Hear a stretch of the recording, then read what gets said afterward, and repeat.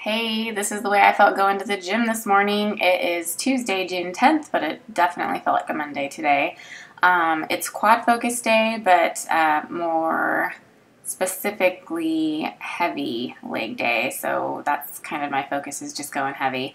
So I did front squats for part of the quad focus, and I didn't go heavy. It was the first thing that I did, and and I went light. I did like my typical 4 sets of 10, I believe. Do lots of stretching before I do my squats, lots of hip mobility and stuff. Probably stretched out my quads for this, but on other days not so much. Usually stretch out my hamstring a little bit more than my quad. And then when I go lighter like this, I try and really make sure I go low.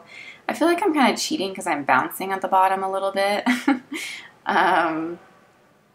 But anyways, so I worked my way up to the 45s. I think I did a 45 and then I put 2.5s and then 5 for the last 3. So the last 3 were 145 pounds. And I just wanted to show you guys my setup because I usually cut it out of the videos. And I really try and engage my traps and really get that bar on the right spot and feel like my core go really tight. And I'm trying to do the same setup every time, the same amount of steps and everything. It's probably not perfect, but I'm just trying to get it down for when I go heavier and things start to get harder.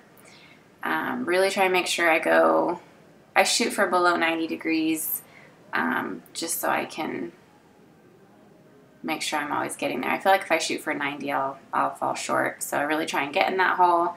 I'm really been trying to focus on keeping my neck in neutral position because it's been killing me. And so now we're going to do some deadlifts. These are fairly new to like my workout regimen, so I'm trying to see what's truly heavy for me and how heavy I can go on this day. I did 165 for the last 3 sets of my 5x5, and I can't remember exactly. I think I kind of warmed up with the 45s because that was pretty easy for me, and then put a 5 and then maybe took off the 5, put a 10, I don't know. So I think I'm going to try and do 5 sets of 5 with 165 next time. Obviously working my way up, doing a couple of reps with like the 45s, 5s, 10s, whatever.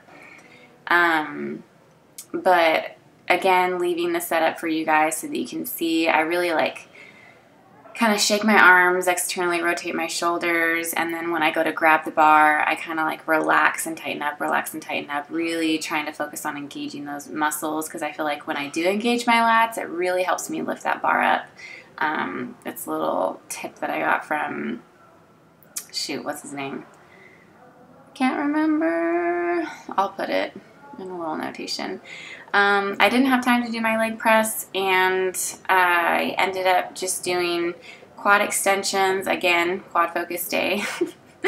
I feel like my quads get a workout in all my leg days, and so that's why I'm doing it like that. But I like to end my workouts, I'm finding, with a lighter exercise and just more reps, and just kind of like, I like to feel the burn, even though maybe that's not necessary for muscle growth. You can get a good exercise and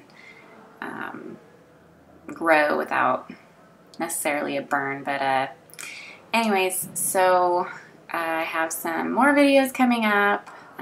Hopefully it'll help out. I know I don't have like a ton of viewers and not a ton of comments, but I do look at all the comments that you guys post, and if you have any recommendations for videos, I am more than happy to take them and post. So have a good one, guys. See you next video.